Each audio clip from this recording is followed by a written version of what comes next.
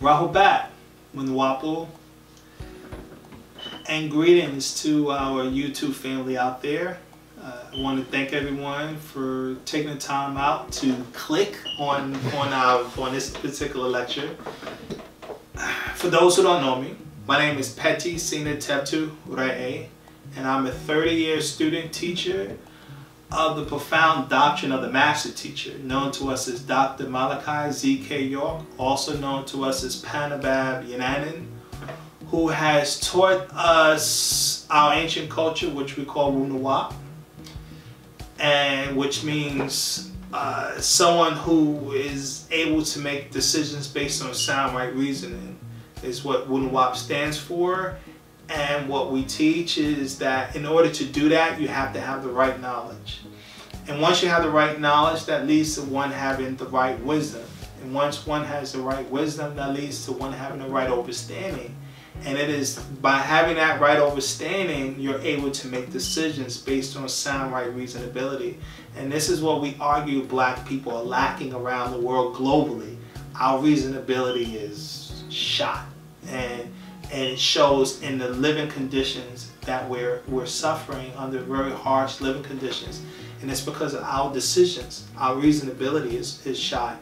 And what we argue is the solution to the problem is having the right knowledge. Once you get the right knowledge, then that leads to a pattern of things, which is what we call Nuwaupu, sound right reasonability. So we want to tell everybody out there, I'm a representative of NoopooH as well as NoopooCC.com. We always ask people to support what we do, to become members of NoopooCC.com. Support that, our own social platform. It's a counterbalance to the social media of Facebook. So we're asking people to help us build that platform up. And in addition to that, for those who are new, subscribe, right? Subscribe to us. Spread the word. Tell other people about our lectures that we're doing. Always thumbs up. Support that. That helps us a lot when you put thumbs up on our videos. So this discussion today is talking about why do black people suffer worldwide? Why do black people suffer worldwide? That is the discussion. 5 words why black people suffer worldwide. 5 words. 5 words. Word number 1. Ignorance. Ignorance.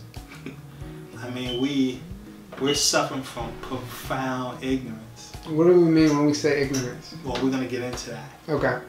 We're suffering from profound ignorance though. Number 2. Culture. The culture we're choosing to live. The culture that black people are choosing to live is causing us a great deal of pain.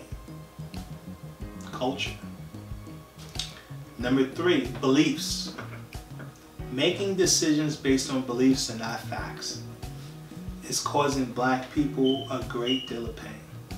Beliefs. Emotions. Making decisions based on emotional energy. Black people have a habit of making decisions based on high emotional energy. It's causing us great pain. Great pain. And number 5. Number 5 is a compound word. Irrational decisions. Black people are making irrational decisions at an alarming rate. And actually, with each generation, it's gotten worse. With each generation, from if you clock us from the 1920s, we were making irrational decisions, but in the 30s it was worse. In the 40s it was worse. In the 50s it was worse. In the 60s it was worse. In the 70s, boy, it was worse. That was pimping and hoeing in the 70s. In the 80s, crack, selling crack. I mean, it got worse. In the 90s, same thing with drugs and gangs, and it got worse. And in the 2000s, it's bad. Okay? Irrational decisions. So 5 things. It's causing suffering to black people. Ignorance, culture, beliefs, emotions, and irrational decisions. Irrational decisions. Okay? So, let's see. Your ignorance, here's the key. Your ignorance to your Western cultural beliefs causes you to make emotional, irrational decisions. I'll repeat that again. Your ignorance to your Western cultural beliefs causes you to make emotional, irrational decisions. Okay, so we just combine them all in there. Yes.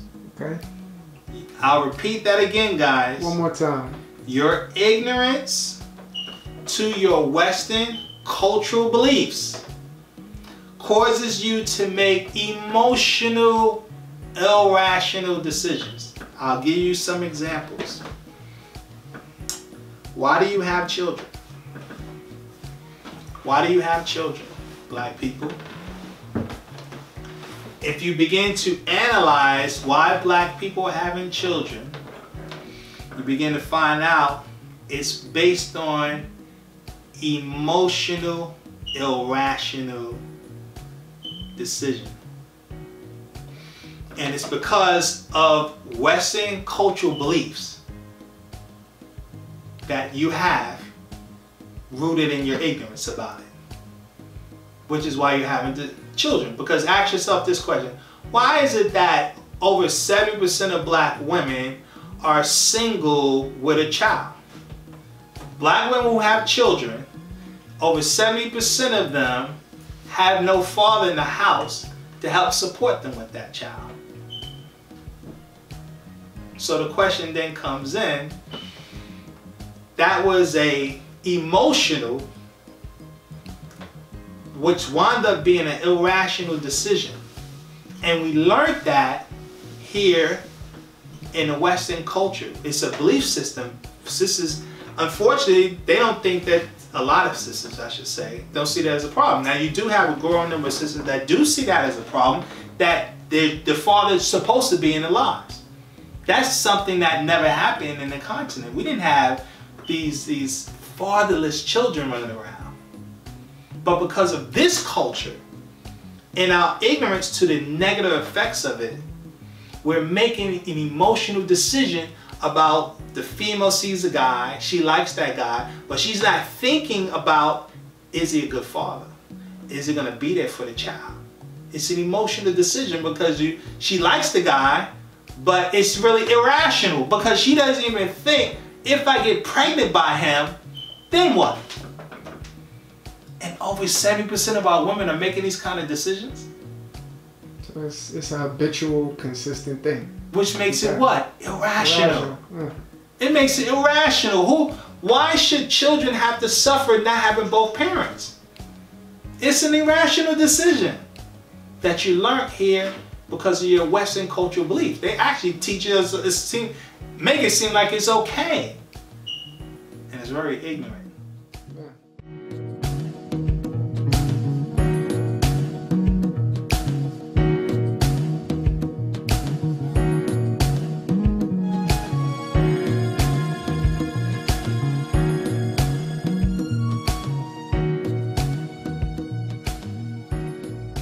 It's a pretty disturbing epidemic. It is beyond catastrophic. Almost 3/4 of black children. It's at an alarming rate in the African American community. It is a crisis. It's devastating. The 72% number. 72%. 72%. 72%. 72%. More than 72% of children in the African American community are born out of wedlock. That means absent fathers. I wish I'd had a father who was around and involved.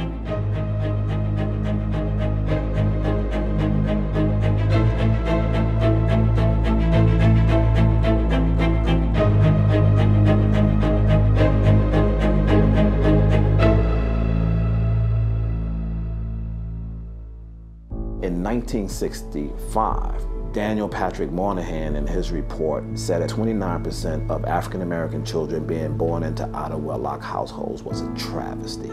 So if 29% is a travesty in 1965, what is 72% in 2013? sociologists, historians, lawyers, and every other professional under the sun. They're studying to try to find out why exactly is this statistic so high. 72% of children being born to, in African American communities to single parents is a frightening number. Not because black women aren't capable, not because it's morally wrong, but because it puts an economic pressure on the black community that we can ill afford. I think it's very important that we understand the history and, in many ways, the evolution as to the single-parent home in the African-American community. It goes back to pre-slavery days. In Africa, prior to the slave trade started, what you had is basically tight societies. Everybody was linked to the land and linked to a spiritual system. Spirituality affected everything you did. Single parenthood as a notion was not really present pre-colonization and pre-slavery. African men, broadly speaking, took care of their children, and that in some societies they may have been responsible for rites of passage. So they taught the men how to be a man, and they took them out and they taught them how to hunt, and they were initiation ceremonies. You had a phenomenon where the institutions supported the men being there. A child was not necessarily property of their parents, it was a property of the family line. So there was no concept of a child sort of being on its own without no connection to anything. I mean, so much so is a cultural term for it here. Baby daddy, baby mama, like that's supposed to be normal. Another example, why do you get married? Why do you get married? When they say marriage is, over 50% of marriages are ended in divorce. That sounds like a low number, but that's what they say. Over 50%. I don't, you know, it may be higher than that. So if you wind up ending in divorce, that was an emotional decision, getting married, right? Mm-hmm. But it wound up being irrational because you got divorced. Because what do they say in the, you know, in the supposed to be till death do you part. Yeah, that's what they. But it sounds more like now till anger do you part or something like that. Yeah. So obviously it's an emotional, irrational decision because you don't mean it. You're saying only death will you part from this individual, right? Mm-hmm. But you don't mean that. So that's irrational. And you learned it from where? This Western cultural belief systems. Yeah. Based on your ignorance of that particular type of cultural decision. But our people are getting married and they're being miserable in those marriages. It's bad decisions. Another example. Why do you buy expensive things? Why do black people buy expensive things? We talking cars, jewelry, all expensive things. It's usually an emotional decision. Why would you pay you know, this guy's $500 for a pair of sneakers? Yeah. Now, is that rational or irrational? Definitely rational. You know, I think Mike Tyson paid like $1 million for some car or something. Yeah. Well, is that what's rational? His name? Didn't Master P pay $1 million for that gold toilet? Yeah, I think it was this bathroom or something. You know, it's just I think Jada Pinkett spent like $20,000 on some curtains or something. Mm-hmm. These are irrational, emotional decisions that they learned where? In the Western culture. Their cultural belief systems, which is rooted in ignorance. Ignorance. It's rooted in ignorance. These are irrational decisions that our people are making every day, every single day, and you wonder why you're suffering. This is where suffering comes from. Irrational decisions. Literally. How many people in professional sports were freaking, millionaires, wound up broke?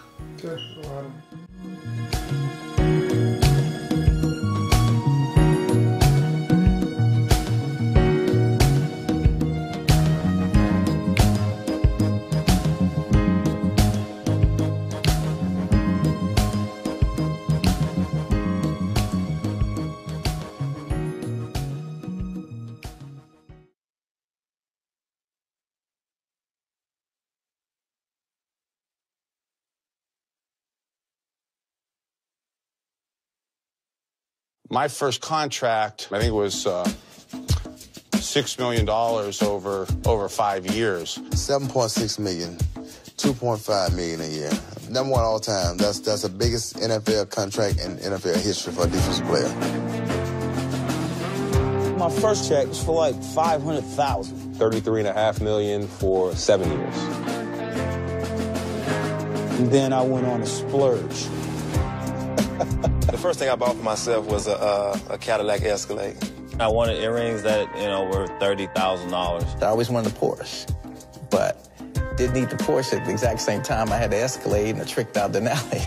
Young athletes and their millions, the pitfalls of that much money. What is it about young guys coming into the league these days? What are the pressures on them that cause them to get into that position? I lost 2 houses back to back. I lost 4 houses. Man, you keep this up, you could be broke. I ended up to the point where I was broke. I'm just here to tell you, man, it doesn't last forever. Before you know it, I looked up, I was broke. Money brings women. One of the funniest things I heard was that for women, it's this thing that you can apply to. You got all these blogging sites and stuff, and it's called Baller Alert. Our slogan is, for women who want to live the ballerific life. When Michael Jordan was playing for the Wizards, at the time I was the VIP coordinator for one of the hottest clubs, a block away from the MCI Center where Michael Jordan played. We had a radio broadcast at the time, and it was a live broadcast going on. We shouted out that Michael Jordan was in the club, and maybe an hour later, 2,000 girls showed up. This is how serious this thing is. When a baller shows up to a place, you receive a text on your phone so you can get nice and cute and go out and try and catch you a baller. I had 7,000 girls signed up. Wow. Women, they take notice. They see the guys that are spending money. They see how they dress. And so we go get the money to entertain and appease the women. If it wasn't about women, you think a lot of guys would purchase a big rope chain or a fancy car? Probably not. You got women abound telling you how cute you are when, I was an ugly duckling maybe just a month ago. The players complain about the gold diggers, but they do everything possible to attract them. You step away and the camera goes off and the flashing lights and the cheers go away. A lot of these guys don't know who they're with. That's why divorce rates are so high amongst professional athletes. 60% of players are divorced 3 years out of ball. 60%. First thing about your career you'd go back and do over if I gave you a chance. You've got to have something you'd like to go back and not have bought with your pro money. My ex-wife. Sure as heck don't go into a marriage thinking it's going to end. You don't budget aside $2 million to say, oh, this is reserved for when I divorce in 12 years. Post my career, I kind of knew there's some things going on within my personal life and within my family that wasn't going to be financially very beneficial. Ended up getting divorced. And there's just a lot of similarities between my ex-wife and my father. If it made him happy to get it all, then go for it, because it just isn't worth the aggravation. Former player Mariana Simonescu said, in the divorce settlement, I didn't ask for much, only that I live comfortably for the rest of my life. The high price of Greg Norman's divorce. Did I mention high? It's high, Bob. All of a sudden, you have double the expenses because your spouse is going to, if you don't have a prenup, is going to get some of that money. It's going to get a lot of that money, maybe even half of that money. Even if you're Michael Jordan, look what happened to him in his divorce. He had to pay over $150 million to his ex-wife. He did not have a prenuptial agreement. We've all heard about the incident involving Tiger Woods. Nordegren would not disclose the amount of the divorce settlement, but did say money can't buy happiness or put her family back together. Children are very expensive. I have 2 children, and I can't tell you how expensive these kids are. I love them to death, but they're expensive. How many children do you have, Trey? I got 9. With how many different women? 9. His child support payments now total $17,000 per month, which was more affordable when Henry was still collecting NFL paychecks. Players that are providing child support while they're playing, they go from $1 million a year to 0. Clearly, you need an attorney to go to the courts and see if they can get those adjusted, but most players fail to do that. Holyfield pays hundreds of thousands annually to support the 11 children he's fathered by 9 different women. Jason Caffey, who has fathered 10 children by 8 women, Although he played 8 years in the NBA, earning more than $28 million, has left a trail of unpaid child support. Their lifespan in their careers will not be long. Then what happens? They're not going to be able to afford to raise these children based on the lifestyle that they've created now. And those consequences will be dire emotionally and financially for the women involved and the children. The money gone, the fame and fortune gone, so do that woman. She be gone too.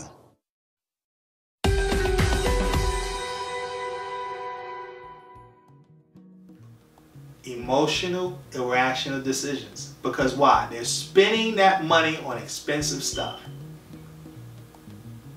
They wind up dirt poor. I mean, we can kind of go on. Let's see. You got more examples? Why don't black people want to connect with Africa? An emotional, irrational decision. What are those? They taught Africa is full of AIDS, poverty, violence. Yeah, violence. Right? There's nothing there. Those Africans don't want you. You're a slave baby. I mean, the list goes on. Is that black people will think to go to Paris before they think to go to Ghana. People go to China before they go to Nigeria. Yeah, they want to go to Tokyo before they go to South Africa or whatever. I mean, our concept of not wanting to go to Africa is really an irrational decision, especially when you look at the Chinese are in Africa, the Indians are in Africa, the Arabs are in Africa, the Caucasians are everybody going to Africa but us. Taking advantage of the wealth of Africa, except Africans who live outside of Africa. And why? Because you have an irrational, emotional, irrational decision that you're making based on ignorance, a belief system, a cultural belief system you learn here. We learn to think of Africa in a negative way here in the West. And it goes back, that's why I gave you those movies, it goes back again to those films. Those are propaganda films. You know, which is why they were calling us, look at the savages, and blah, blah, blah. We got to reference the movies again. It's a separate video. I'll just put them up. Yeah, put them up so people can see. They had these propaganda films which were designed, guys, to show white people how primitive black people were, and to also just to make black people disassociate with being African, make you feel bad and self-conscious about it.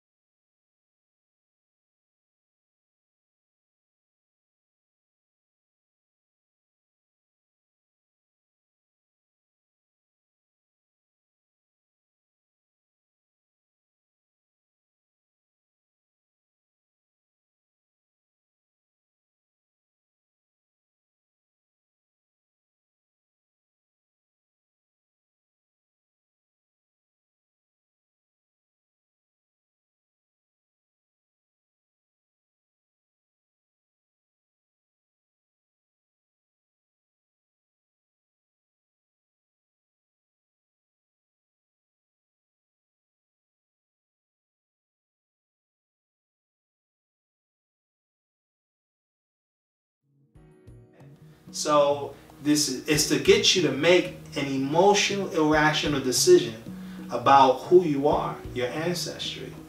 It's that simple. And we're suffering because of it. That's the key. Why do black people suffer? We're suffering because of those 5 things, right? Those 5 words. And so, as you say, your ignorance, the culture you're choosing to partake in, the fact that you make decisions based on beliefs, the fact that you're using emotions to make your decisions, strong emotions, right? And it's usually irrational. All right, let's see. All judgment must be made based on sound right reasonability. This is what we teach. To get away from irrational decisions, what we teach is that all judgments, all your decisions should be made based on sound right reasonability. And that's what we call Nuwaupu. Okay? This is what we call Nuwaupu. Now, black people's refusal to adhere to Nuwaupu will continue to cause mass suffering. In Nuwaupu, what we're saying is that you research things, you investigate things before you make a decision on something. You do not allow irrational, how can I say, emotional, irrational decisions to influence you. Don't let emotions get the best of you when it comes to making your decisions. That's the key. And don't allow what you've been taught in Western culture to influence your decisions. We have to think outside of the cultural conditions that they did, because getting people to make irrational decisions was a plot and design by corporations who came up with this, very smart Caucasian people. That we talked about this one before about Edward Bernays, the nephew of Sigmund Freud. That's right. And that was a teaching of Sigmund Freud that humans were prone to making irrational decisions. And Edward Bernays, who was considered to be the father of public relations and marketing and propaganda, he used that knowledge about psychology he was learning from his uncle, Sigmund Freud, how to influence people to make irrational decisions, like smoking. That's one of those irrational decisions where you're getting pleasure from something that's killing you. That's not rational. Bernays set out to experiment with the minds of the popular classes. His most dramatic experiment was to persuade women to smoke. At that time, there was a taboo against women smoking, and one of his early clients, George Hill, the president of the American Tobacco Corporation, asked Bernays to find a way of breaking it. He said, we're losing half of our market because men have invoked a taboo against women smoking in public. Can you do anything about that? I said, let me think about it. And then I said, have I your permission to see a psychoanalyst to find out what cigarettes mean to women? He said, what'll it cost?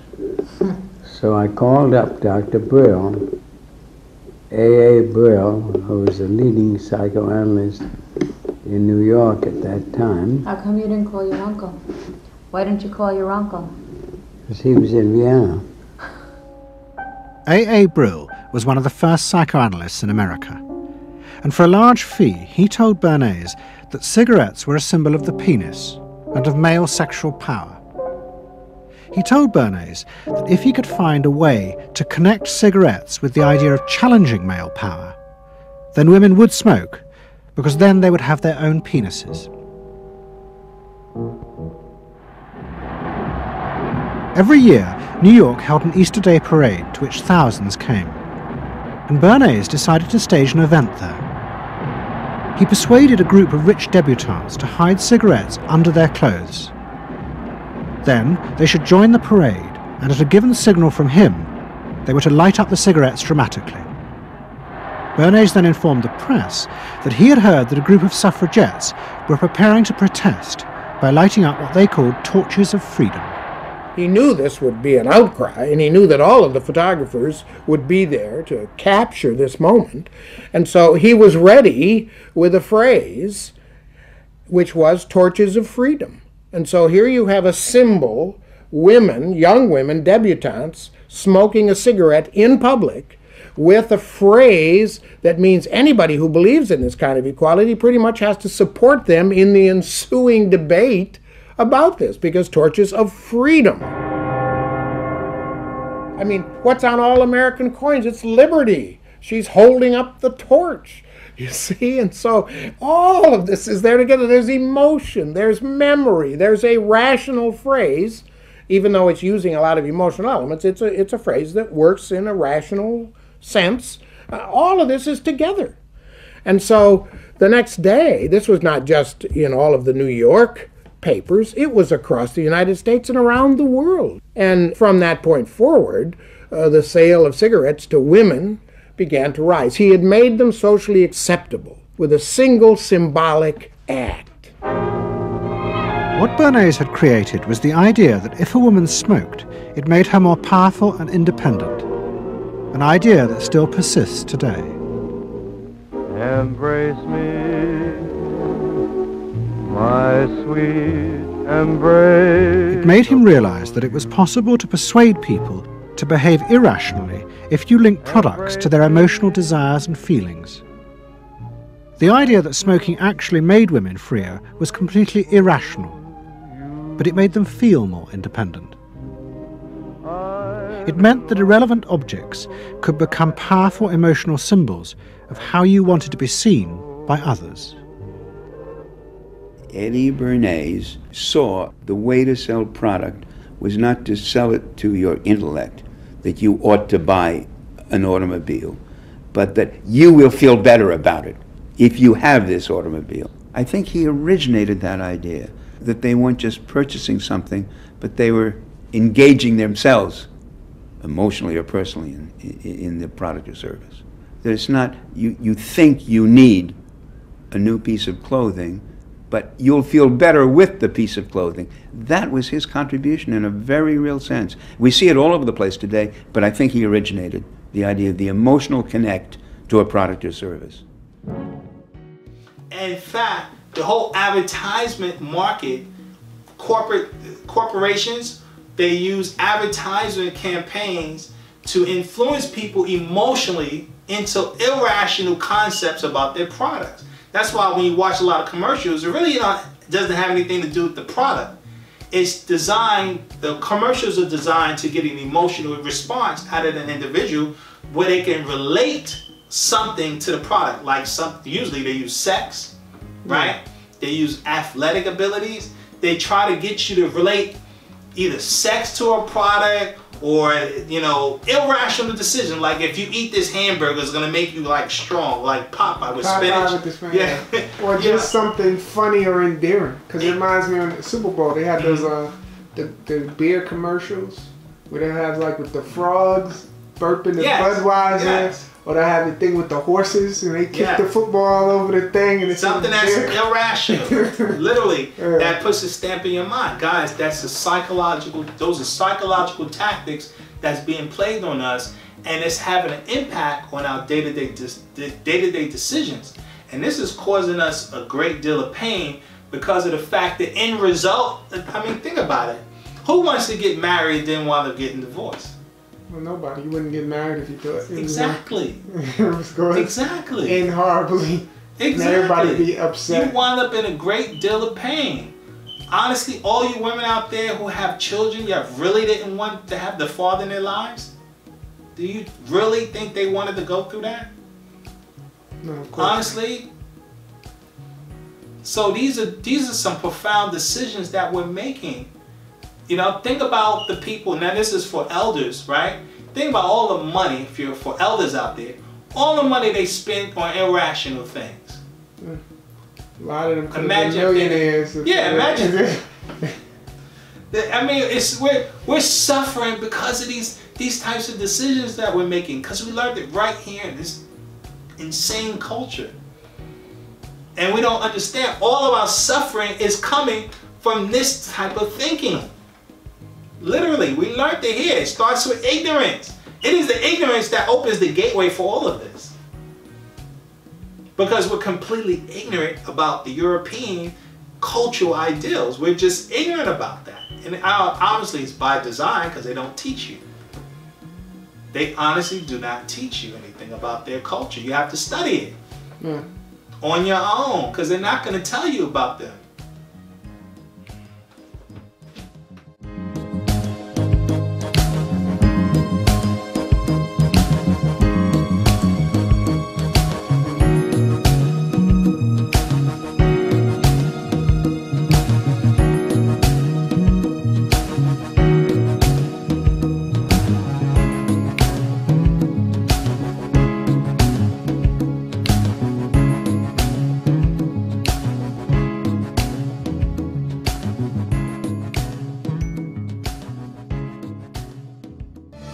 Quit smoking with Chantix and support. Talk to your doctor about Chantix and a support plan that's right for you. Some people have had changes in behavior, hostility, agitation, depressed mood, and suicidal thoughts or actions while taking or after stopping Chantix. If you notice agitation, hostility, depression, or changes in behavior, thinking, or mood that are not typical for you, or if you develop suicidal thoughts or actions, stop taking Chantix and call your doctor right away. Talk to your doctor about any history of depression or other mental health problems, which can get worse while taking Chantix. Some people can have allergic or serious skin reactions to Chantix, some of which can be life-threatening. If you notice swelling of face, mouth, throat, or a rash, stop taking Chantix and see your doctor right away. Tell your doctor which medicines you're taking, as they may work differently when you quit smoking. Chantix dosing may be different if you have kidney problems. The most common side effect is nausea. Patients also reported trouble sleeping and vivid, unusual, or strange dreams. Until you know how Chantix may affect you, use caution when driving or operating machinery. Chantix should not be taken with other quit smoking products.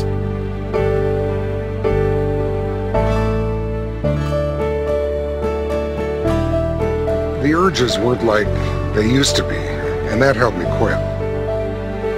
Talk to your doctor to find out if prescription Chantix is right for you.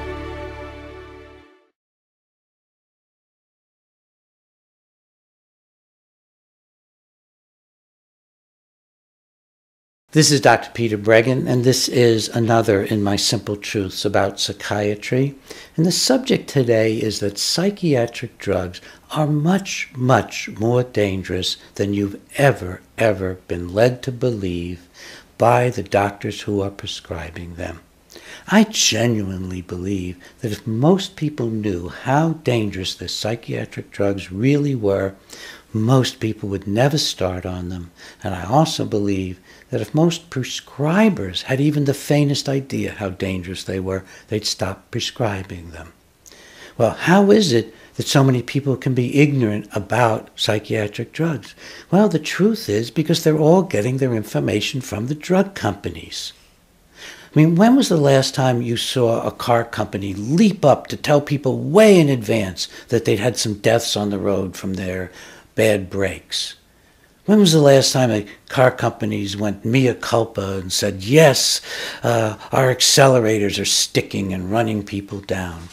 Well, I can tell you the drug companies are even worse. They go to all kinds of extremes to avoid letting you know and letting your doctor know how dangerous the drugs are. I know this because I've been a medical expert in dozens of lawsuits against drug companies. I've looked inside drug companies and seen what they're really doing.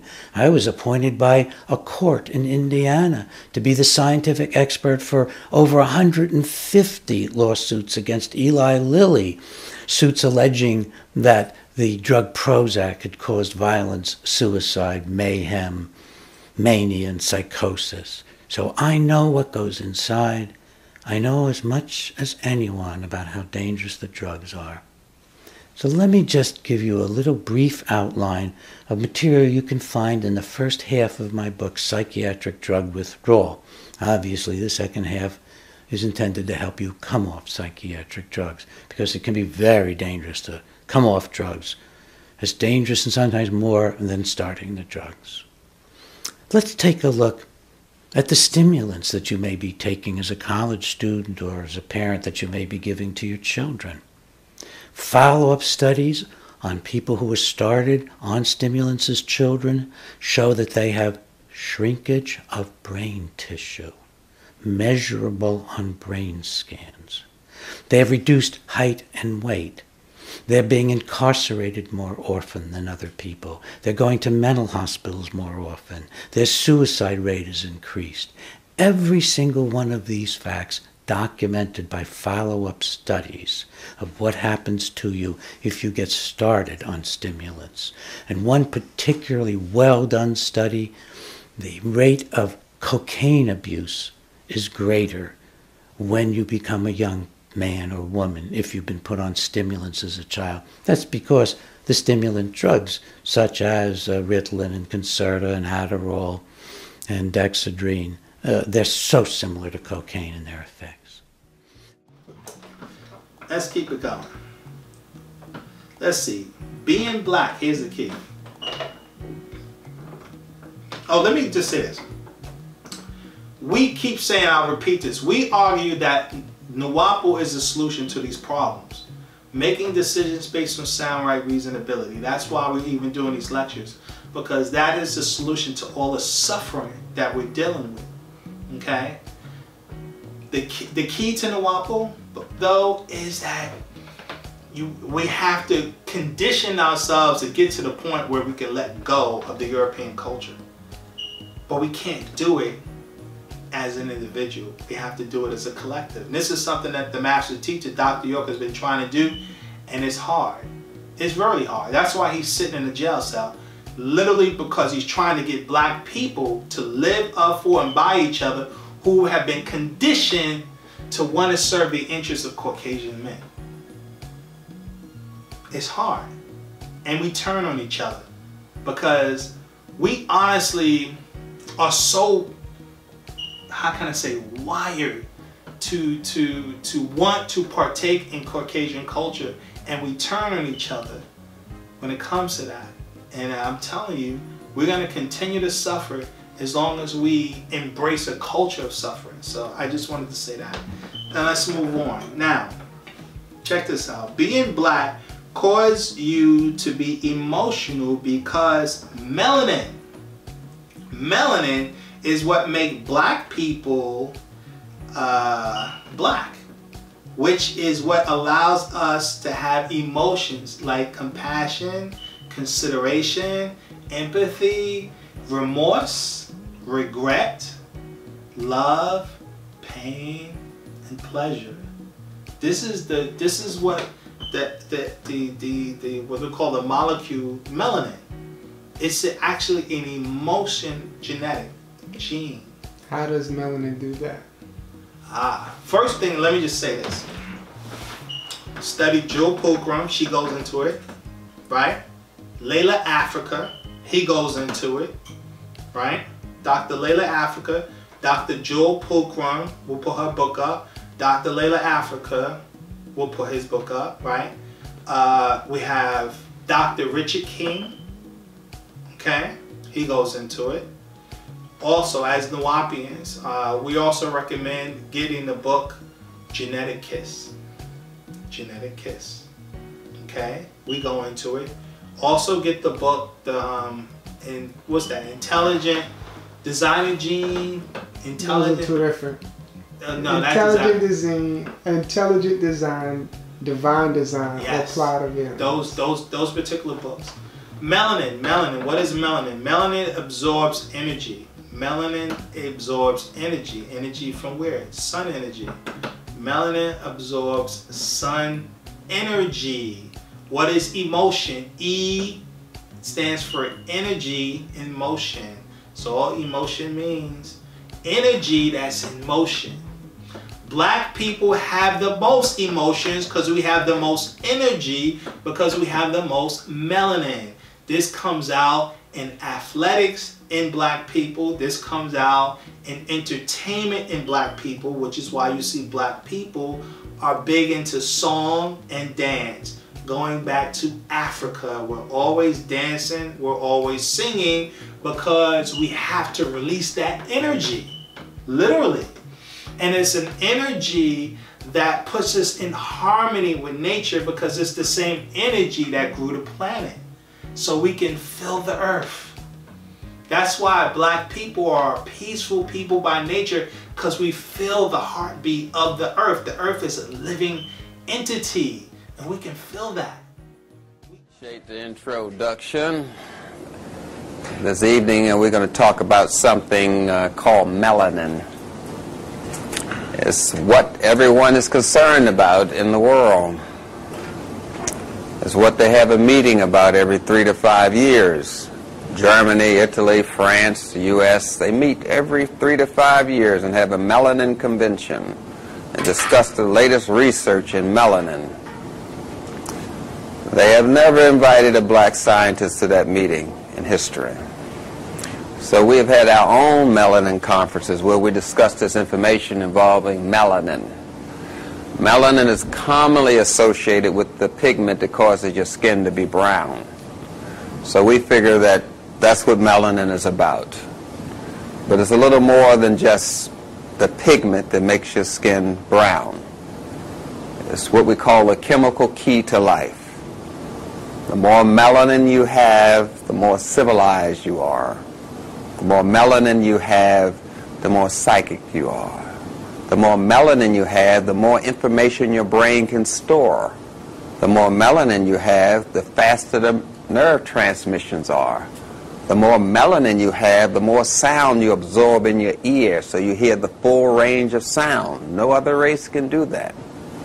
The more melanin you have, the more color you can absorb in your eyes. That's why your eyes are brown. You actually see the full color. You see this color, where white folks see a paler tan, because the more melanin you have, the more you can see what God has meant for you to see. The more melanin you have in your taste buds, the more you can taste the full flavor of the food. No other race can taste an apple like you can, because they can't absorb the full flavor, because you need melanin to absorb the full flavor of food. That's why we combine food differently from other races, because we actually can taste the food. That's because of the high amount of melanin we have, which we sometimes take for granted. Melanin is the chemical key to life. There is nothing else to study in science but melanin. We call it chemi, which means black. The people who study melanin particles call what they're studying, the sciences call chemistry, what you call chemistry, the study of melanin particles that go around in an orbit, and we call them electrons, protons, solitons. Those are melanin particles. That's why we call it chemistry. And the country you come from is called Kemet, which some people call Egypt. There's nothing else to study but melanin. And if you study chemistry or heard of chemistry and haven't heard the word melanin, you have just been studying social science. You go into a classroom and you call it biology, but biology is the way melanin controls a cell. And we call that little melanin sitting in the cell the new sun, the nucleus.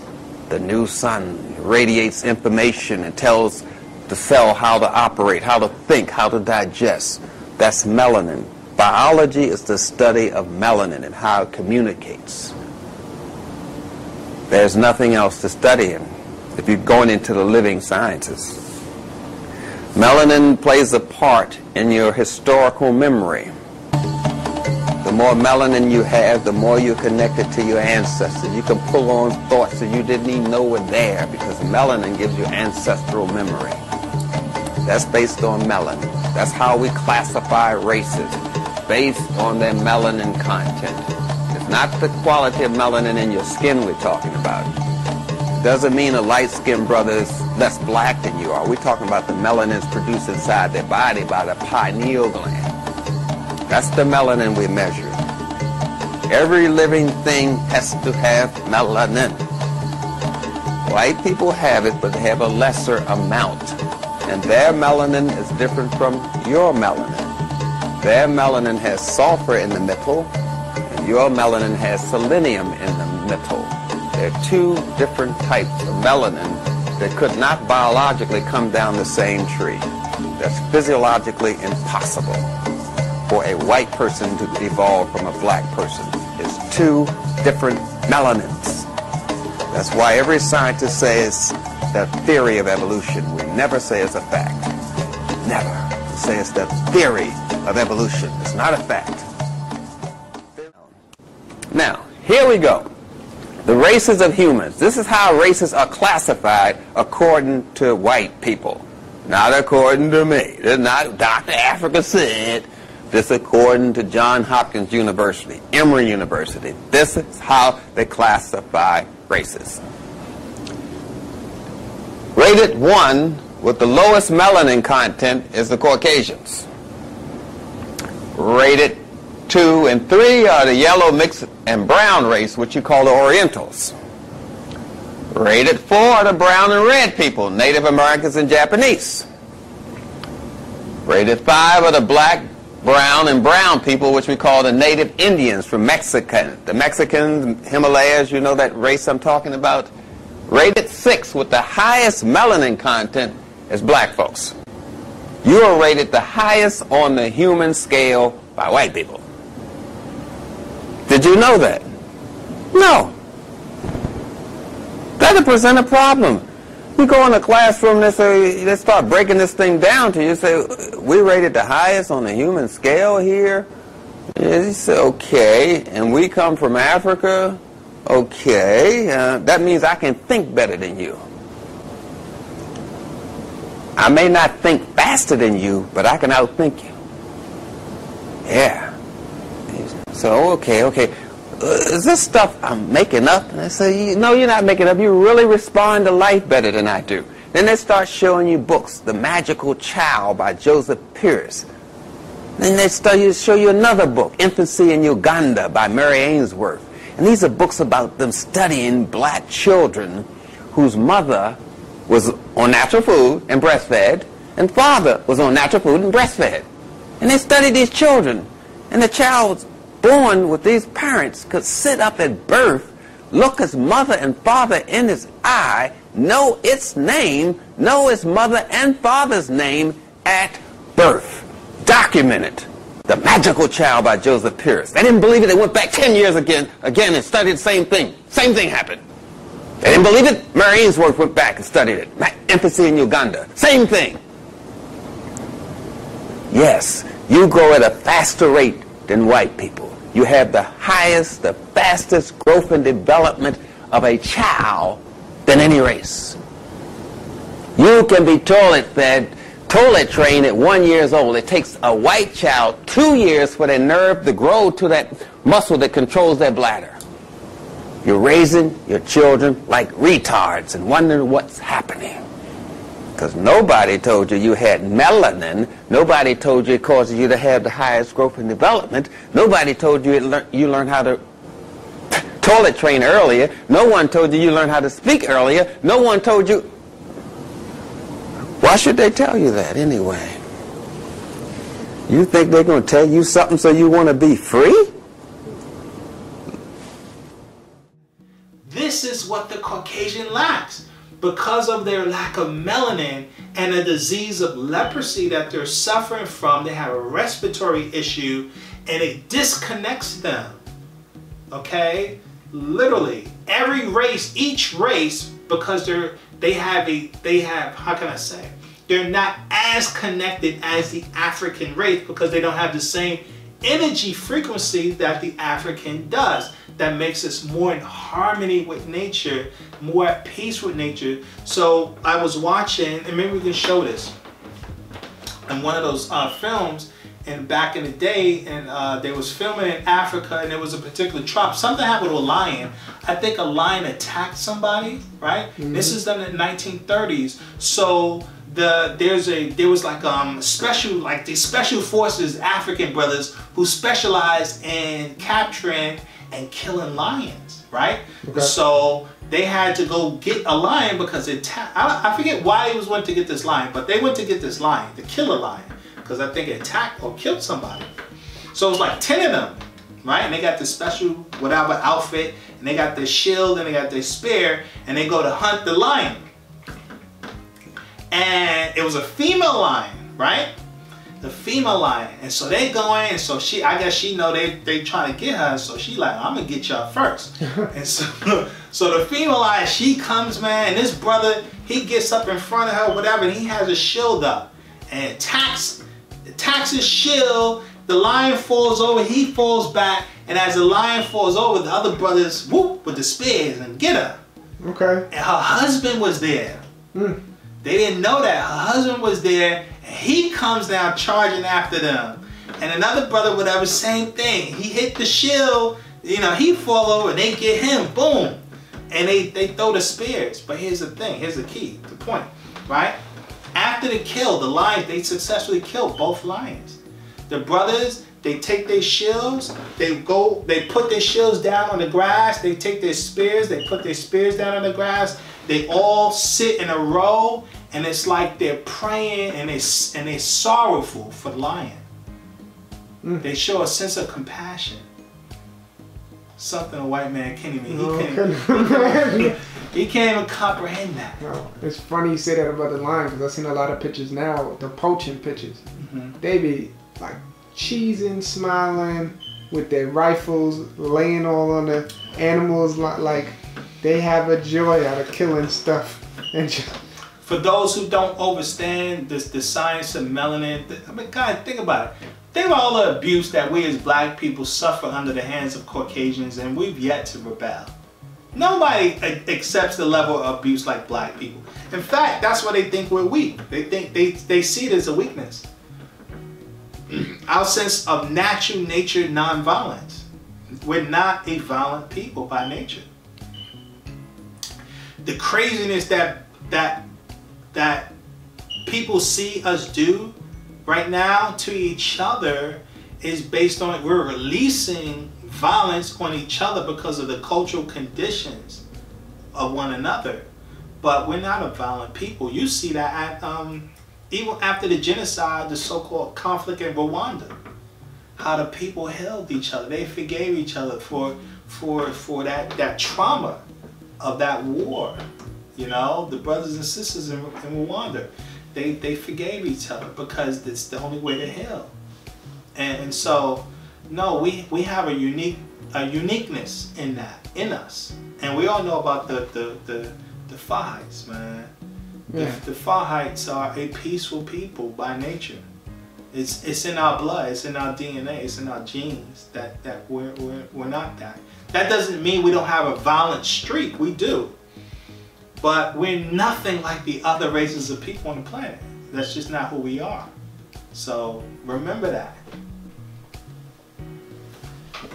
What we have to keep in mind about melanin, I will say, is let me just say this. It's sad that we are melanated people, but we don't understand the science of melanin. Now, I'll say the Caucasians not going to teach you this, guys. They're not going to teach you this. If you want to conquer the suffering, then it's important, it's imperative that we understand the science of emotional energy and comprehending our genetics, our natural nature genetics. Now, like Dr. Sebi, he argued about melanin, and what he argued that it's really copper, which I went him 1000%. It's you mean carbon? Copper. Oh, he said it was copper. Oh, I thought it was carbon. No, he said carbon. I'm sorry. Excuse me. Carbon. Carbon, right? Which is what, the sixth element in the periodic table, which is a burning substance, right? And so it's the blackness. It's the blackness. In order for something to be black, it has to and burn. It has to have energy. There has to be something to ignite that blackness, and that's what we call electrical or ether energy. So it's the same thing. That's all melanin is doing. Melanin is processing electrical energy into the body. That's all it does. Okay. And we as black people, with Willie here, we're able to pull in the most sun ether. So how do we keep ourselves in harmony so that we're not suffering? right? Because a lot of the emotional, irrational decisions that we're making is due to the fact of the cultural lifestyle we're living. That's the root cause of it, is European Western culture. For instance, some of the things we do in their culture that we wouldn't do in African culture, like be indoors 90% of the time. That's a European thing. Everything is inside something. Inside a house, inside your car, inside your workplace. When you go shopping, inside a shopping mall, it's always indoors, okay? African-based culture is the opposite. You're outdoors.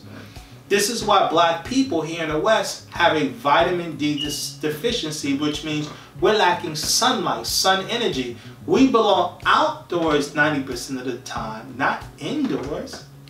And so that has a negative adverse effect on us, and it's helping with making negative bad decisions. We are an outdoor people. The Caucasians are an indoor people. We're opposite. Our diet, the food. If you want to know what food we're supposed to eat and what we don't, and what these foods are doing to us, just study what Dr. Sabi was teaching. Study what Layla Africa teaches. We have a lot of brothers out there that are teaching our people what we're supposed to be eating. I can tell you right now, the Western diet is poison. It just is. It's poison. So that's helping us make irrational decisions. It's the diet. It's what we're feeding ourselves and our children. It's not our fault, because we were forced into this diet by who? The Caucasian. We're eating his diet. You want to change that? You have to change that. Or at least change it for your children. These are the solutions to the problem.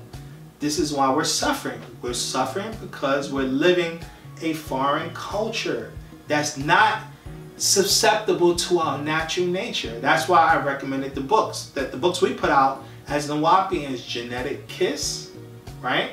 And that, I keep forgetting the name of that book. We'll put it up. The Naturally Designed, Plot of Aliens, whatever. Intelligent Design, Divine Design, and Plot of Aliens. Yeah. So, I highly recommend for you guys out there to get that particular book, because it's important about genetics. Genetics is everything, okay? So the suffering that we're dealing with is due to the fact, it goes back to your ignorance is first, and then the culture. And Caucasian culture is designed to make you make decisions based on your beliefs, because what they do is condition us to make emotional, irrational decisions. And that's why I was talking about the advertising. The advertising is designed to get you to do that. So, listen, you'll be helping yourself. You turn off their televisions. Very few people are going to do like me. I'm constantly studying. It's not that I don't participate in European culture, because I do. I live here. It's impossible for us not to participate. But some of the things I try to do to help offset it is by constantly studying African culture and principles and trying to focus on creating a cultural lifestyle that geared towards that. That's what we're all supposed to be striving for. This is what we as Nuwaupu are striving for, as we call ourselves today as Sabians, Sabian people, those who identify with the creative sons of the universe. We are children of the sun, and we have a sun-based culture, not a moon-based culture, which is the children of the moon, the Caucasian. They're the moon children. That's the children of the shadow. We're the children of the night and the children of the sun, okay? And so we need to identify with that culture. So, now, let's see. Why do black people suffer worldwide is what we're talking about. Some of the problems that's causing the suffering is black people cannot unite within their own family bloodlines. This is a huge problem of suffering.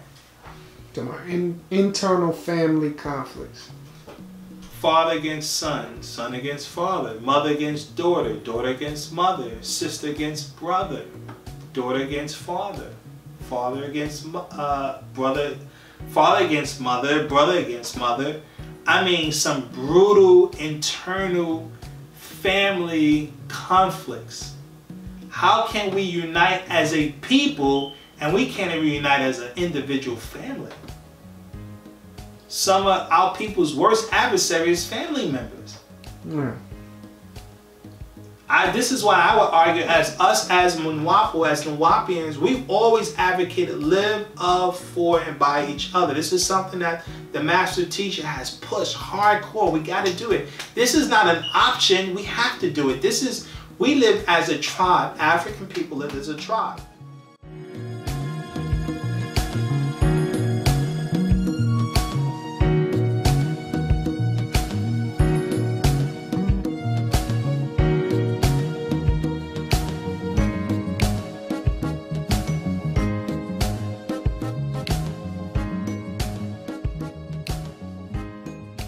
If we're running out of time, what must we do? We must unite.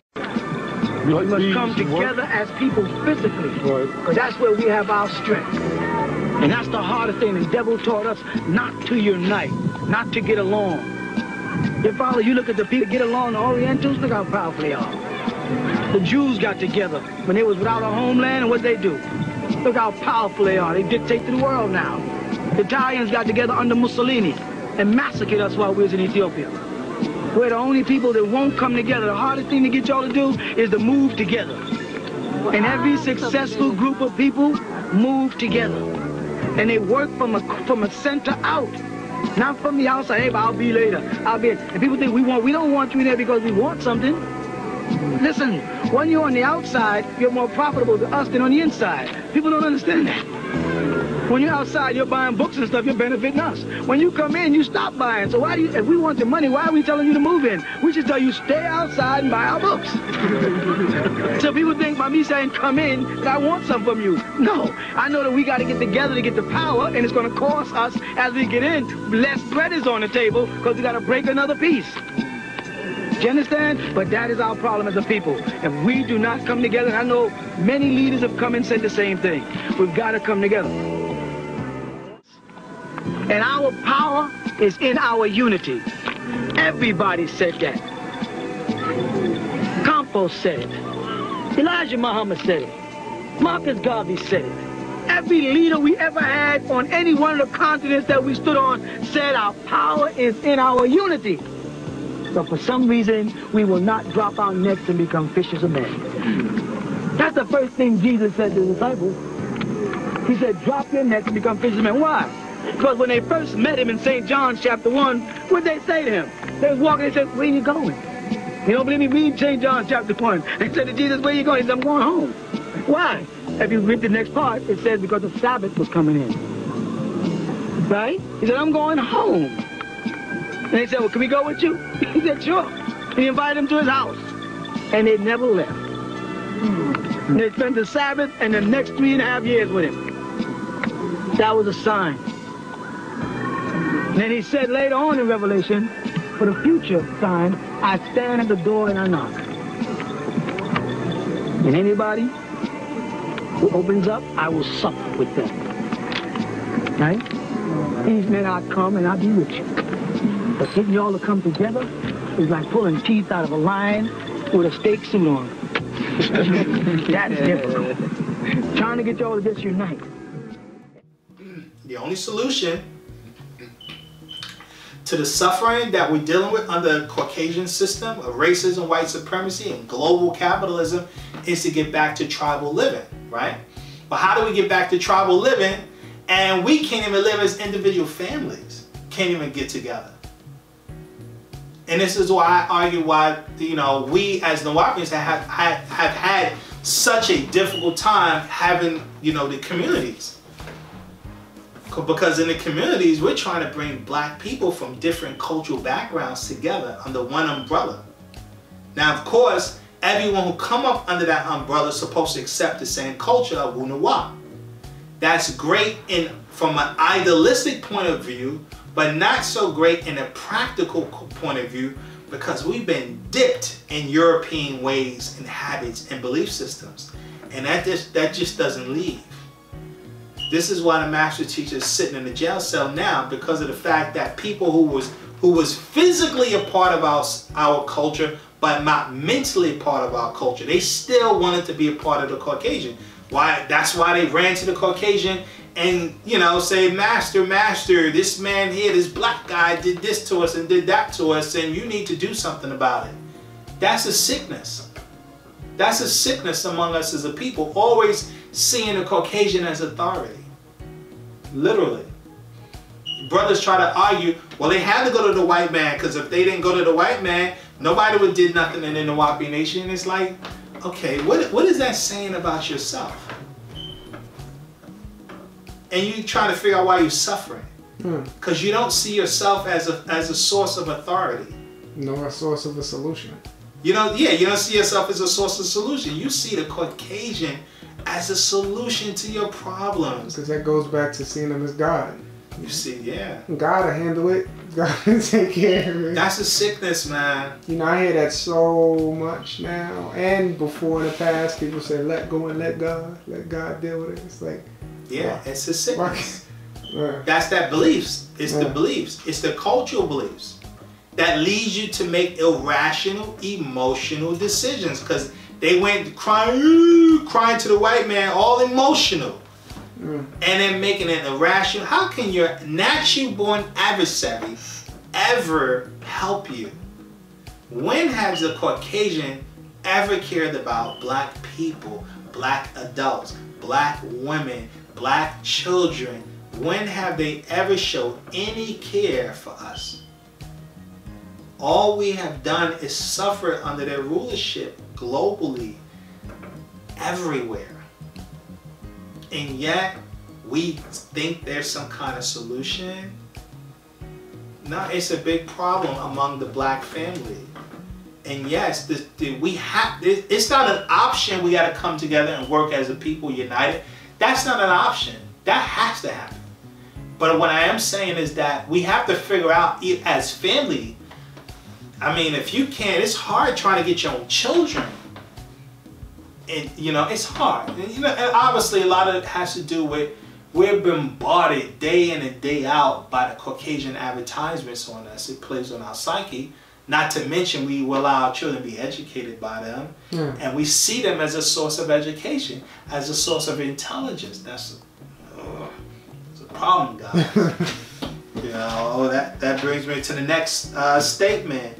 Black people continue to make decisions that keep themselves in a subservient position, and you wonder why you're suffering. I repeat, black people continue to make decisions that keep themselves in a subservient position, such as black people refuse to think outside of the mind of Caucasian people. You give way too much praise to people who have like PhDs, the professional class. That's a big mistake. That's a big mistake. We give a lot of credit and praise to brothers and sisters who got the PhDs, these doctorates from the Caucasian. That's why Umar is the Prince of Pan-Africanism. He gets a lot of, how can I say, accolades, and people listen to him because he has a PhD. Yeah. Same thing with the brother, Dr. Bryce Watkins. Yeah, absolutely. I mean, guys, now use your thinking cap. Put your thinking cap on. The most effective black men in the history of the United States did not have PhDs. And they would have been the most effective teachers and had the most profound doctrine of all the PhDs put together, quadruple. Yeah. Noble Ali did not have a PhD. Some of them didn't even finish regular school in here. Right. Marcus Garvey did not have a PhD. The Honorable Elijah Muhammad did not have a PhD. These men were more successful than all the PhDs that the Caucasian produce among black people. Okay? Malcolm X did not have a PhD, guys. Okay? The Honorable Minister Louis Farrakhan does not have a PhD. And And Dr. York, he does not have a PhD. What's funny about that, even when you look in their world, in their successful people, the most successful creative people in their world did not have PhDs. Yeah, look did not at him finish though. school. Henry Ford, he's one of them. Yeah. He didn't have a PhD. Nikola Tesla. Right. He didn't, that's right, Nikola, you know what? Nikola Tesla, he didn't have as a much PhD. stuff as he didn't contribute. Who told you guys that you supposed to be up under people with a PhD? Where y'all got that from that brainwashing? You got that from, because, you know, unfortunately, Sarnetti, he pushes that. He pushes that.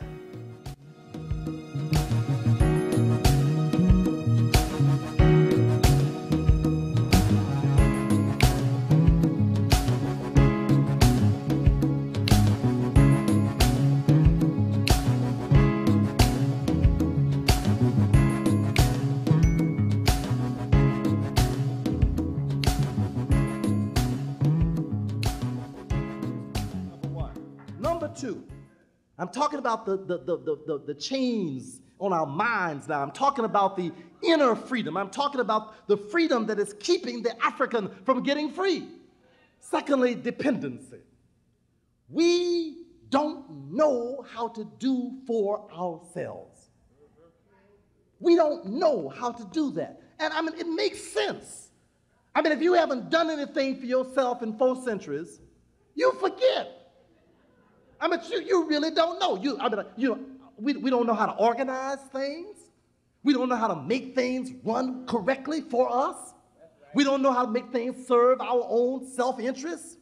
We end up sabotaging our own effectiveness because we always want to depend on someone else to take care of it. That's right. Now look, there is no reason in the world for us to believe that European Americans will ever educate our children correctly.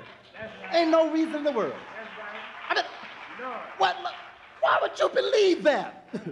What would give you the idea that you could ever convince these people to educate your children right?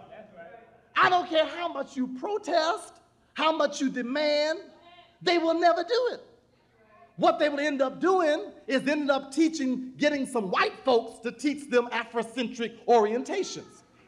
Because anybody in their right minds would know that anyone who has systematically blocked you from knowing for 3 centuries will not change overnight, over a year, over a decade, over a score of years, or even over a century.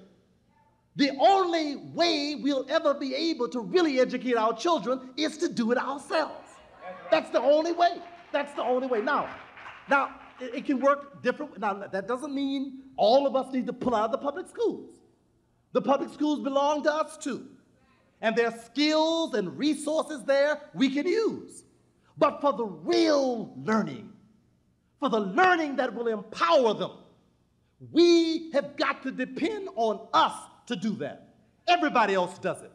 The Japanese do it. You're right here in Brooklyn, you know the Jews do it. Everybody does that. They go to public school, get with the public schools guy, then come home and get the real thing from themselves. Right. Every church and every community in America ought to have an afternoon and a weekend school to provide additional education. Every mosque that has African people in it, I don't care what language they speak in, Arabic, Hebrew, Nubian Hebrew, Arabic, upside down, Ethiopian, whatever. It does not matter. Every one of them, between Salat, they ought to be teaching our children who they are and what they need to be doing for themselves. There's nothing the Caucasian can teach us, nothing, other than how to disrespect nature. If you want to be educated in that, because that's pretty much all you're going to learn. His whole culture, his whole society is how to disrespect nature. Nothing they produce is designed to be in harmony with nature. It's designed to be adverse to nature. And if you build a culture that's adverse to nature, I guarantee you're going to suffer like what's happening today. It ain't just black people suffering. Everyone is suffering under the European system. Everyone who copies it. Why you think Asia, they're suffering too. They're copying. Everyone is copying the Caucasian model. Racism, white supremacy runs rampant throughout this whole planet. There is no solution in their culture. Period. I don't know how many ways to say that. Anyway, let's see.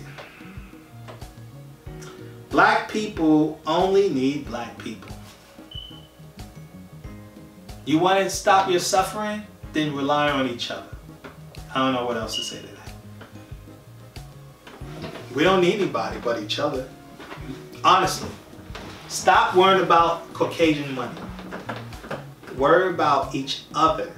The #1 commodity in existence is a relationship. I repeat that. Stop listening to those psychotics on Wall Street. The #1 commodity in existence is a relationship.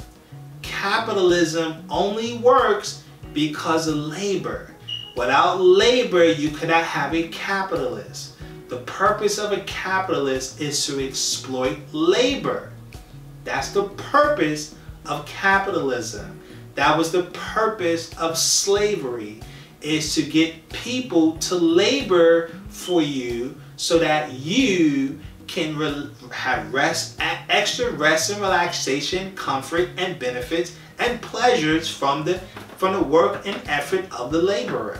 That's the purpose of slavery, and that is the purpose of capitalism. That's why they show you all the time, the rich and famous is usually where? What they usually doing? They like to show you all the time. On some yacht or they vacationing. Yeah, the golf course. Right. You know what I'm saying? And one of they like, what, 10,000 square foot properties? Or yes. 20, 50,000 square foot properties or something. Yes. They out on an island somewhere. Capitalism is designed to exploit your labor. Black people, would you stop talking about capitalism? What's wrong with you guys? How could you not comprehend it's designed to exploit labor? Literally. What is labor? Labor, capitalism, the corporation is nothing but a dictatorship. It tells you what time you have to be to work, where you have to work, when you have to work, how you have to work, the way you're supposed to work, who you're supposed to engage in while you're working, what you can and cannot say while you're working. You know how much time you spend on a job, people? They got you, what, 8 hours a day? Yeah, for 30 years plus. Right. You know how much control that is? And they call this a so-called democracy. Most people in the United States spend most of your waking time under a dictatorship of a corporation because you don't have a choice. You need money, and they use money as leverage to control your time. How do they do that? Because of the gun. What's the purpose of the gun? The Caucasian came up with the gun and threatened your life to say that I control property. They control all the land. When you control the land, you control the resources on that land. And then he tells you, in order for you to get resources like food, clothing, and shelter, you have to work for me. So if you need lumber, you got to go to Home Depot and you got to pay money for it. If you need food, you got to go to Walmart. You have to pay money for it. The earth has never charged anyone for an apple. The earth has never charged anyone for a banana. It naturally grows. The earth ain't charged nobody for no tree. Nope. So it gave a human being to sit there and say they can control land and then force you, create fictitious money, and then say you gotta work for this fictitious money to get something that nature provides for free.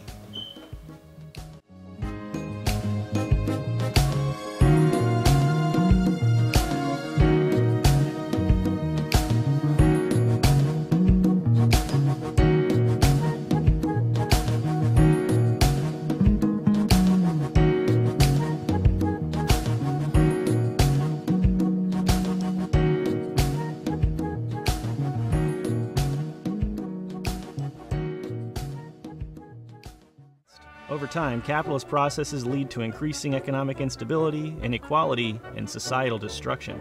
To understand why, let's take a look at how capitalism functions. Under capitalism, all of the old classes of lords and peasants and craftsmen and merchants have been swept away. Now there are basically just two major classes: the capitalists who own the means of production, the factories and farms and other businesses of the world, and the workers who perform the labor that keeps the wheels of the economy turning. Capitalists not only own the means of production, but they also get to keep a significant cut of whatever the worker earns or produces in the form of profit. Basically, capitalist bosses steal labor value from workers and transfer that wealth to themselves. In order for capitalist institutions to survive, they have to turn a profit for the capitalists who own them. Otherwise, they'll be forced out of business by more ruthless competitors. Capitalist institutions literally can't concern themselves with anything but profits, or basically they'll die. Nearly all of the efforts of human civilization are now yoked to the will of capitalists who own the factories, the financial institutions, the mass media, the social networks, the tech companies, the medical and pharmaceutical companies. They own everything, so they get to set the agenda for our society. And what kind of agenda do capitalists have? Well, it's actually really simple. Capitalism steers humanity toward one end and one end only: ever-increasing profits for capitalists. See, capitalists don't really care about the welfare of workers or protecting the environment. They can't, because those things aren't profitable. Capitalism doesn't allow for businesses to be driven by ethics or morals or scruples. Only building profits will allow a company to survive. Anything that reduces profitability is inherently harmful to a capitalist entity. Sure, sometimes profitability does line up with good causes. Sometimes it's cheaper to be more environmentally sustainable, for instance, or maybe donating to a charity will net a big fat tax break for the capitalist, or maybe it's just good marketing to support a worthy cause. But this is all just incidental. Don't be fooled for a moment into believing that capitalism cares about the welfare of society. It's all about the profit. Keep in mind that there are only two ways to increase profits. A company can either increase prices for consumers or reduce costs. Competition tends to put a hard limit on what a business can charge, so as businesses become more powerful, they will always seek to eliminate competition and create monopolies so that they can charge consumers as much as possible to maximize company profits. When it comes to driving down costs, the primary cost for almost every business is human labor. As such, capitalist businesses are always seeking to pay workers as little as possible or just eliminate them through things like automation to drive down wages as much as they can get away with. Naturally, this leads to tremendous accumulation of wealth for the capitalist class and ever-increasing wealth inequality between workers and capitalists. By definition, capitalism will always lead to the rich getting richer and the poor getting way more poor. A lot of folks try to argue that capitalism can be reformed, that capitalists can be restrained through regulation and legislation that would put limits on the abuses capitalists can make to the people of the world and to our environment. This liberal position cruelly ignores the fact that even the most effective regulations and reforms do nothing to correct the power imbalances of society. Any such reforms are destined to be inadequate because they don't disrupt who ultimately holds the power in the system. As long as capitalists hold the reins of the means of production, they will always hold virtually limitless power over society. Another major myth about capitalism is the idea of meritocracy. Capitalist propaganda seeks to convince us that hard work and good ideas will rise to the top, and that anyone can become a rich capitalist if they're willing to play the game. Unfortunately, that game is severely rigged, such that for every worker who does manage to break into the capitalist caste of billionaires, there are millions of workers who suffer and toil in misery from the cradle to the grave. Some folks say that if we got rid of capitalism, universal laziness would take over society and nobody would work anymore because there'd be no incentive. This position ignores the fact that in capitalist society, the people who work the hardest make the least amount of money, and the people with the greatest fortunes, the capitalists, live out their days in luxurious laziness. Capitalism is an engine that robs wealth from the working people of the world and transfers it to a small number of capitalists who feel entitled to our money. It had its time and place in history. It was admittedly a great step forward from feudalism, but it's outworn its usefulness, and now's the time for capitalism to be dismantled so that humanity can fulfill our true potential. There's a lot more to be said about capitalism. In my next video, we'll talk more about wages and profits and how capitalists steal the labor value of workers, so click subscribe if you want to stick around for that. In the meantime, you can check out my blog at non-compete.com, where I have a lot more articles about stuff like this. I'm American Johnson. This is Non-Compete. Thanks for watching.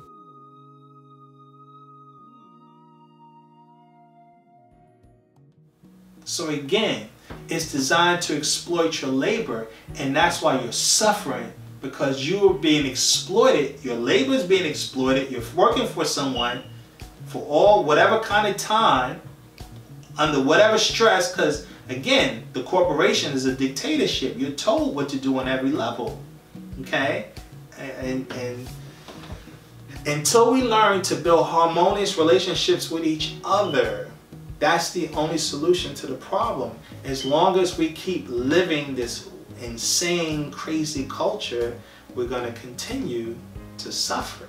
That's what I'm trying to warn you guys about. Anyway, black people only need black people.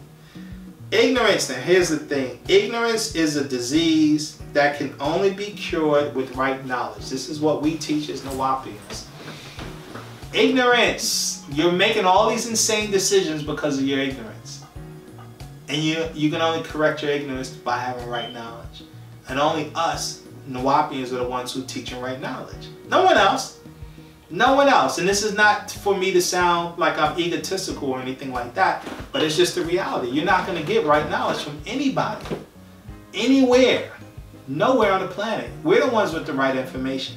We're the ones explaining exactly what we're supposed to do, why we're supposed to do it, and the solution to all of these problems. And I'm not saying that just to toot the horn, our horn as Nuwaupians. I'm saying that as in real talk, man. Real talk. I know we're suffering. I've seen enough. And so,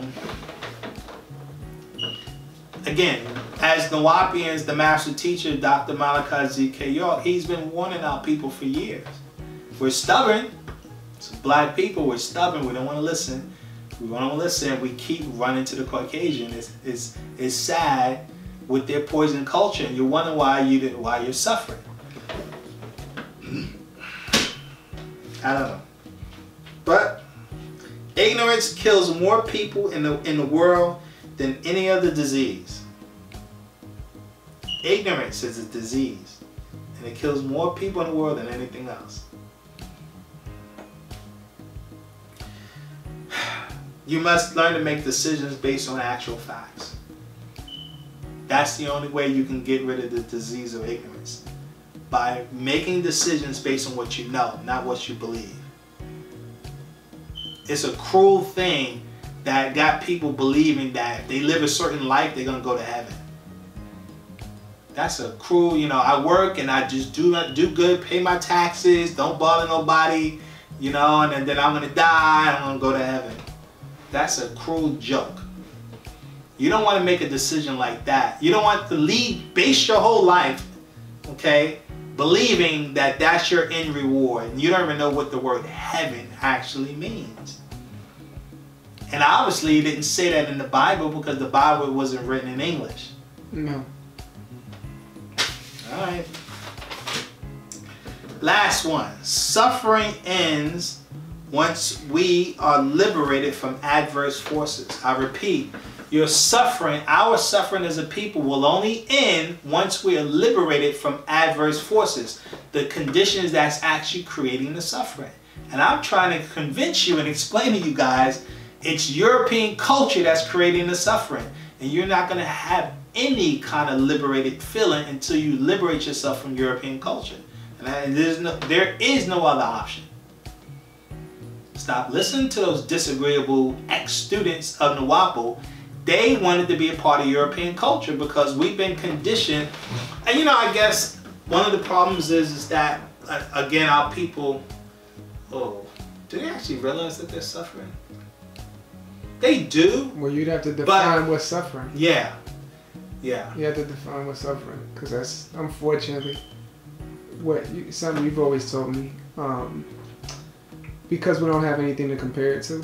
We don't know what it feels like to be living in our culture without rulership, having access to resources of our own, living at our highest potential. So you don't know what to compare. Yeah, I'll say that. People, you guys will not really comprehend what suffering is till you understand what it means to live true African culture. Unfortunately, if you look at the African continent today, you're not going to really find it. We as Nuwaupians are the only ones who actually are teaching true African culture. It takes a lot of studying to comprehend it though, I will admit to that. It took me years to get to where I'm at, to even begin to have these types of discussions and lectures with people where I actually know what I'm talking about. I'm not talking from a position of belief, I'm talking from a position of actual knowledge, actual facts. But I will say this, and here are actual facts. So we as black people, when we ruled ourselves, we did not have the type of problems you see in this society. The drug problem we're dealing with, the health problems we're dealing with, the abuse problems we're dealing with, the crime problems we're dealing with, the racist problems we're dealing with. I mean, the problems we're dealing with is just prejudice. It's unimaginable. The thievery, the greed, the lust. It's oof. What they say? I think they said that guy. He said that the pornography. No, what did he say? Pornography is making more than Hollywood? Yeah. Pornography is making more than Hollywood. Pornography are specifically targeting 12 and 18-year-olds. Pornography, guys, is specifically targeting 12 and 18-year-olds. Really, people, children, our developing minds, our children, our young adults, our young pioneers, our future are being perverted when it comes to how they should interpret sexual relationships, which is what pornography is designed to do. It's designed to miseducate you about sex.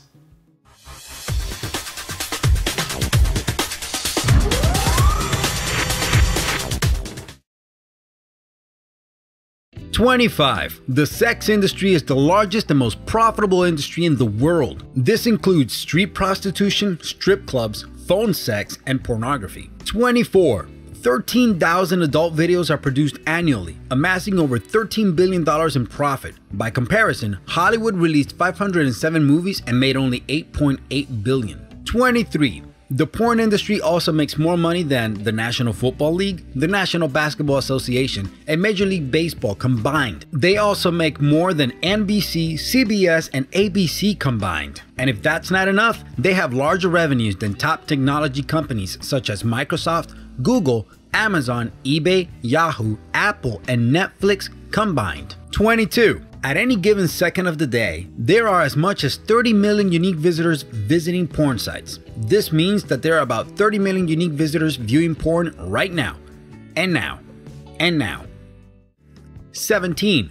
Just about half of the internet is made up of porn or porn-related content. 16. A University of Montreal study found that most guys are exposed to porn for the first time at age 10. 15. Presidential elections seem to influence porn consumption. In 2004, after President Bush won the election, conservative states, red states, saw an increase in porn-related internet searches, while in 2008, after Obama won, liberal states, blue states, saw an increase in porn-related searches. 14. There are over 68 million daily searches for pornography in the United States, which is about 25% of all daily searches. 11. The United States is the top producer of pornographic DVDs and web material. The second largest is Germany. 10. In fact, every 39 minutes a new porn film is created in the United States. 4. Internet porn in the UK receives more traffic than social networks, shopping, gaming, finance, and travel. 3. Several recent studies have found that teenagers from all over the world use porn to learn about real-life sex. 2. Though true, women do watch porn, most studies show that women watch far less porn than men. And 1. 10% of adults admit to legitimately have an online porn addiction. And we're wondering, when you miseducate people about sex, sex is a power, it's a force. It's the second most powerful force in existence, the sex force. And when you miseducate people about the sex force, it is designed to degenerate a people. This is what the Caucasian did to us during slavery. He miseducated us about the sex force, and that's why they use sex in all their forms of marketing and advertisement and in movies and entertainment. It's always pushing sex because sex, they know it's a powerful force, and it is designed, if it's used in a wrong, in an adverse way, it's designed to destroy a people. And that's what the sex has done to black people, which is why the Caucasians always using sex scandals to defame and dethrone black men. Right? Mm-hmm. And, Bill Cosby, right? Marion Barry, the ex-mayor of Washington, D.C., Martin Luther King, hint, hint. Honorable Elijah Muhammad, hint, hint. Noble Drew Ali, all of them, sex. All of them, sex. The Dr. York ain't the only one that got caught up in sex. Yahweh Ben Yahweh, sex. I mean, it's like the fail-safe, the Caucasian fail-safe. We gotta get him in a sex scandal. Yeah. I'll repeat, suffering ends once we're liberated from adverse forces.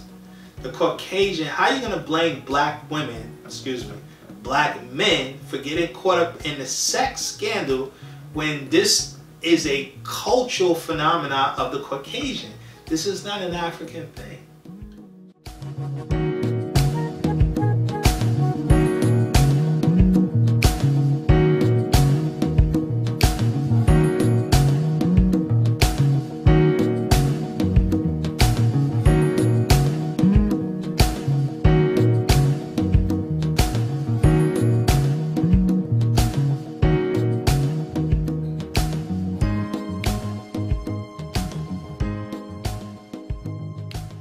When I got there, everybody walked around naked on the island. I mean, hundreds of people. And I never saw a guy stare at a female body that was brought up there. They were swimming nude ever since they were kids. So the guys only looked at the girls' eyes. Can you understand that? They never, hey, get a load of that chick. They never spoke like that. That's the way they speak in this so-called civilized country. But in the South Pacific, when they were 13 or 14, they had sex, and they never talked about it. It was normal to them. In this world of civilization, guys buy girly magazines. They do. You couldn't sell a nude picture in the islands because they all walk around nude. So the way we behave is not normal. Girls say, well, you know how men are. That isn't how they are. That's how they're made by this culture. Is there anybody that has trouble with what I said? No. All right. We had rules and regulations and cultural procedures when it came to how we dealt with sex and relationships and our wives, our mates. It didn't get perverted until we started incorporating European concepts into our culture. And that's why we're getting caught up in these sex I don't know what you want to call it, scandals, situation, or whatever you want to call it. You know, we're getting caught up because everything that black people are doing that's considered bad, we learned from the master of it. Yeah, sexual deviant behavior. we learn from the Caucasian. All of it. All of it. So we're not doing it because we're doing it by nature, we're doing it by cultural condition. That can be fixed. You can fix us. You can't fix, I don't know how you can fix the Caucasian from, you know, correcting a lifestyle that's how they lived. That's how they lived. So, which had nothing to do with us. We're not the cause of why they behave the way they behave culturally. They came up with pornography, not us. They came up with molesting children. We didn't invent that stuff. All this rape and pillaging, that's them. We didn't come up with that. Capitalism praises people in taking advantage of the unintelligent. What did Trump talk about with the whole tax thing? Yeah, well, he said that I think he was in a debate with Hillary, and she was talking about she was bringing up the fact that he didn't pay certain taxes certain years, and he said, well, it's not my fault y'all are stupid. That makes me smarter. Like, yeah, this is, I'm like, so wait, you're supposed to pay taxes for the benefit of the state, right? I will release my tax returns against my lawyer's wishes when she releases her 33,000 emails that have been deleted. As soon as she releases them, I will release my tax returns. So you've got to ask yourself, why won't he release his tax returns? And I think there may be a couple of reasons. First, maybe he's not as rich as he says he is. Second, maybe he's not as charitable as he claims to be.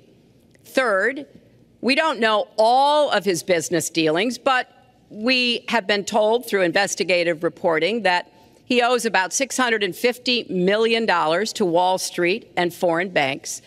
Or maybe he doesn't want the American people, all of you watching tonight, to know that he's paid nothing in federal taxes, because the only years that anybody's ever seen were a couple of years when he had to turn them over to state authorities when he was trying to get a casino license, and they showed he didn't pay any federal income tax. So if he's paid zero, that means zero for troops, zero for vets, zero for schools or health. The New York Times published 3 pages of your 1995 tax returns. They show you claimed a $916 million loss, which means you could have avoided paying personal federal income taxes for years. You've said you pay state taxes, employee taxes, real estate taxes, property taxes. You have not answered, though, a simple question. Did you use that $916 million loss to avoid paying personal federal income taxes for years? Of course I do. Of course I do. And so do all of her donors, or most of her donors. I know many of her donors. Her donors took massive tax write-offs. So have you not paid personal federal income taxes? A lot of my write-off was depreciation and other things that Hillary, as a senator, allowed. And she'll always allow it, because the people that give her all this money, they want it. That's why. See, I understand the tax code better than anybody that's ever run for president. Hillary Clinton, and it's extremely complex, Hillary Clinton has friends that want all of these provisions, including they want the carried interest provision, which is very important to Wall Street people, but they really want the carried interest provision, which I believe Hillary's leaving. It's very interesting why she's leaving carried interest. But I will tell you that, number one, I pay tremendous numbers of taxes. I absolutely used it, and so did Warren Buffett, and so did George Soros, and so did many of the other people that Hillary is getting money from. Now, I won't mention their names because they're rich, but they're not famous, so we won't make them famous. Can you say how many years you have avoided paying personal federal income taxes? No, but I pay tax, and I pay federal tax, too. But I have a write-off. A lot of it's depreciation, which is a wonderful charge. I love depreciation. You know, she's given it to us. But now here's Trump. He feels good about how he's able to take advantage of the system. He's rich, by the way. How he can take advantage of the system by not paying taxes. And the whole purpose of paying taxes is to help the country. Support the country, yeah. Right. But you're rewarded for cheating the system. You feel proud, and that's what capitalism is about. If I can take advantage of you, I'm rewarded for that. People, listen. That's a culture that's designed to create suffering. Taking advantage of people. If I can take advantage of people's labor, that's why the history of corporations were designed to destroy the labor unions. You know, and understand why labor unions even existed. You know, the work week was just supposed to be like 7 days a week, some insanity, and from sun up to sundown. They even had children working and all that stuff. Yeah, it just this is a capitalism. Yeah. It was because people rebelled. They were rebelling, which is why they had to change these laws, these conditions. This is what created labor unions, so that the corporation wouldn't take advantage. And let me just say this about that incident. That incident in, I think in St. Louis I was telling you about in 1917 or something like that. They killed like 3,000 brothers and sisters. They lynched us, murdered us. And you know why they murdered us? We'll put it up. Yeah, you're talking about that from the taking over the job. We crossed the picket line. They took advantage. They tricked us. They got black people from, what was it, from Alabama, Mississippi or something, to move into St. Louis, right? And they advertised that we can get these jobs, where what happened was they was giving us jobs that white people who lived in that area were striking. They didn't want to work for the company because the company was taking advantage of the people. So because the owner of the corporation didn't want to pay the workers, you know, adequate wages, he brought in black people who would work for cheaper. And you know, that got the white people in the town pissed off. And that caused, they said as close as 2,000 people or something like that, they killed. They slaughtered us. We'll put the information up. They slaughtered black people. And so, I repeat, the suffering will not stop until you're liberated from the culture that is creating the suffering.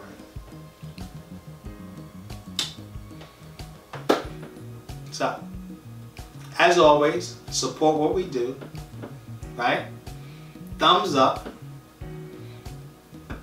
Become members of NoopooCC.com, right? Spread the word. And peace.